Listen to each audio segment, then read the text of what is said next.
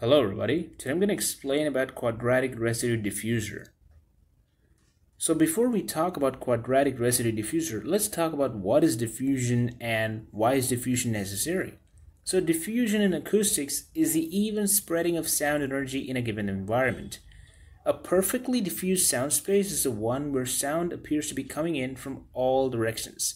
So if you're in a perfectly diffused sound field, and if you take a sound level meter and try to measure the sound pressure level in each and every location, if it is exactly the same, then it means you are in a perfectly diffused sound space. Even the reverb time should be the same at each and every location. If it is not, then it is not a perfectly diffused sound field. Now, an absorptive or reflective space can actually be converted into a diffusive space. How? With the help of a diffuser. Now, why diffusion? What is the purpose of diffusion? So the purpose of sound diffusion is to even out the live and dead spots in a room where the waves would continue to reflect upon their same paths. So diffusion helps us to disperse or distribute the sound energy evenly over a greater area. So what a diffuser does is it reflects sound energy in an even and a predictable manner. Okay, it is different from reflection where, the reflection is not controlled, whereas here it's predictable and it is controlled. And a diffuser doesn't remove the sound energy, but only radiates the sound energy in many directions. It leads to a live sounding space.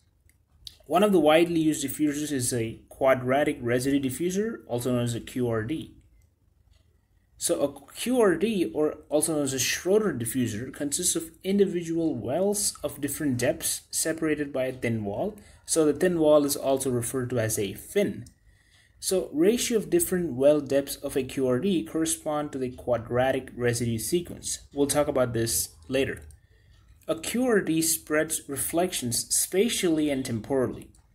So what does it mean? It spreads the reflections spatially, meaning it distributes the sound energy over the entire space, but also it distributes in time, meaning, it changes the phase while reflecting. While it is, spreading out the sound energy evenly, it alters the phase, and that's how it, spreads reflections in time.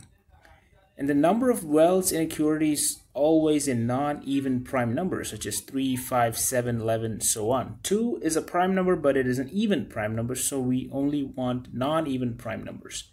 In this video, we'll focus on QRD with 7 wells. So it is also known as a N7 QRD or N7 diffuser. This is a top view of the N7 QRD with the well numbers mentioned. The well number starts from 0 and goes all the way up to 6, and there are 7 wells in total, as the name suggests, N7 QRD. Now this is a sectional view in the same orientation. The well number starts from 0 and goes all the way up to 6. So let's study the QRD in detail. So first you have the backplate that holds all the wells and the fins together. And this vertical member that you see, that's called as a fin, and the thickness or the width of that fin is the fin width.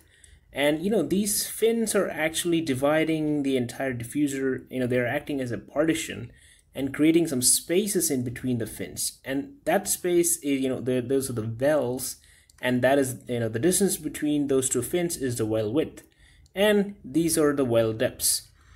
Now, built depth is the total height of the fin, whereas the design depth is actually the built depth plus the thickness of the backplate.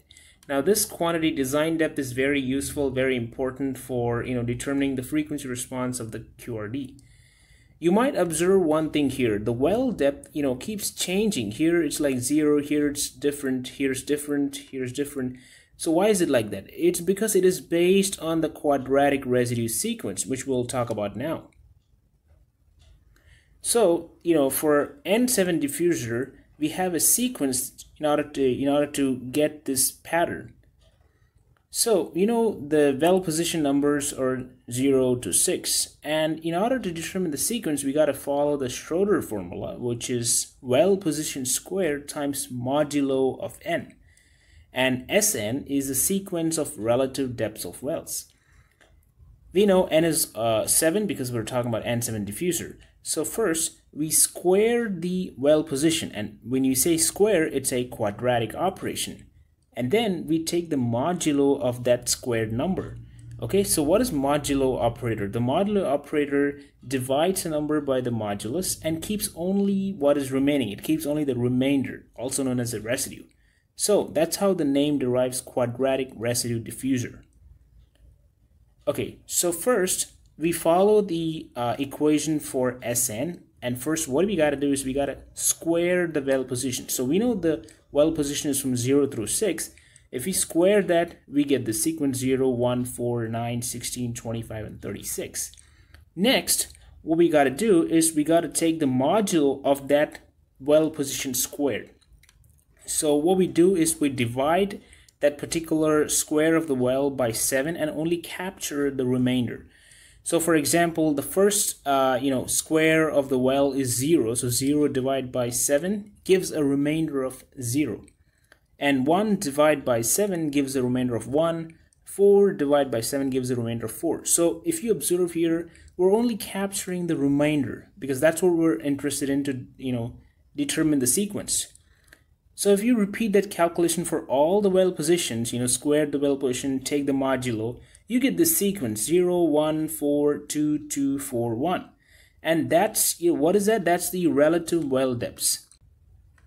So if you look here, we have this well sequence or the relative well depth sequence Sn of 0, 1, 4, 2, 2, 4, 1.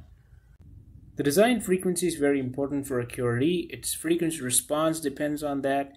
So let's consider a design frequency of 1000 Hz or 1 kHz. Now we can determine the design wavelength by using the equation C equal F lambda, where C is the speed of sound in air, F is the frequency, and lambda is the wavelength. For practical purposes and ease of calculation, we're considering speed of sound to be 340 meter per second. And if we plug in the values, we're going to get lambda to be 0.34 meter. Now, we'll talk about the well depths. So far what we have determined is the ratio of well depths, Sn, but not well depths. So here, by using this equation, we're going to capture what is the well depth. So dn is the well depth, and it is equal to Sn times the design wavelength over 2 times the number of wells. So if we plug in the values of Sn that we have already calculated, we can determine the values of dn. So for dn at the 0th well, we're going to input Sn to be 0, so the answer is 0. For the next case, it's going to be 1, and the next case is 4. The rest of the terms, df over 2p is constant, so you can keep multiplying by the sequence and compute the well depths.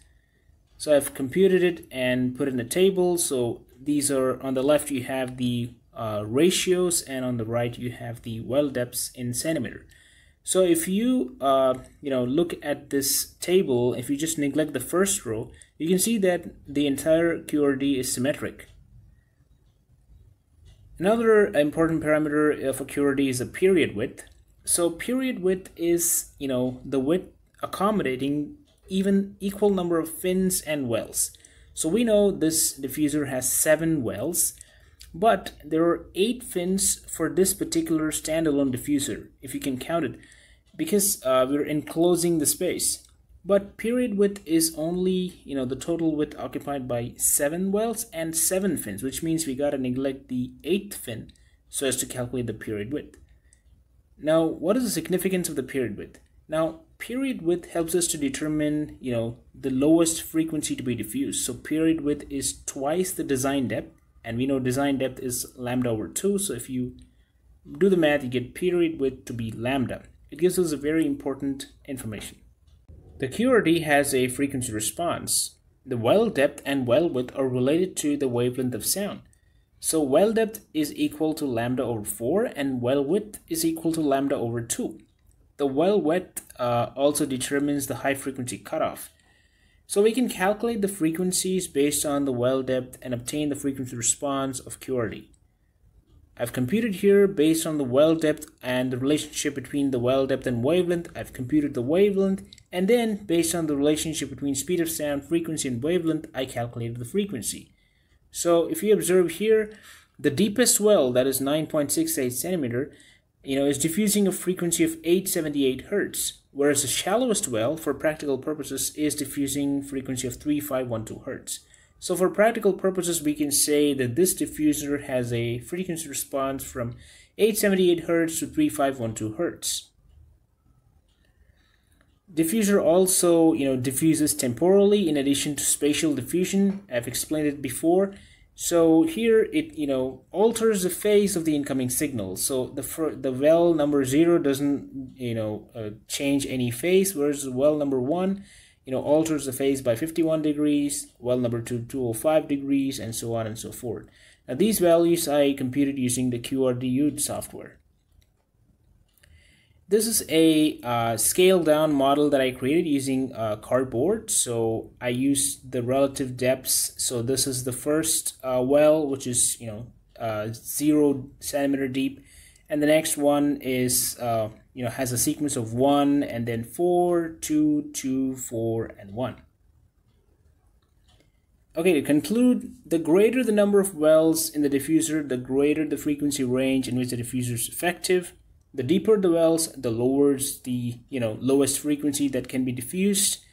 And 1D diffuser, such as this QRD, scatters along one dimension, and the direction of scatter is always perpendicular, to the plane in which they are installed. So, for example, if a diffuser is installed like this, the direction of scattering is going to be perpendicular to the direction in which it's installed. All right, thank you for watching this video. I hope you enjoyed it. Have a great day.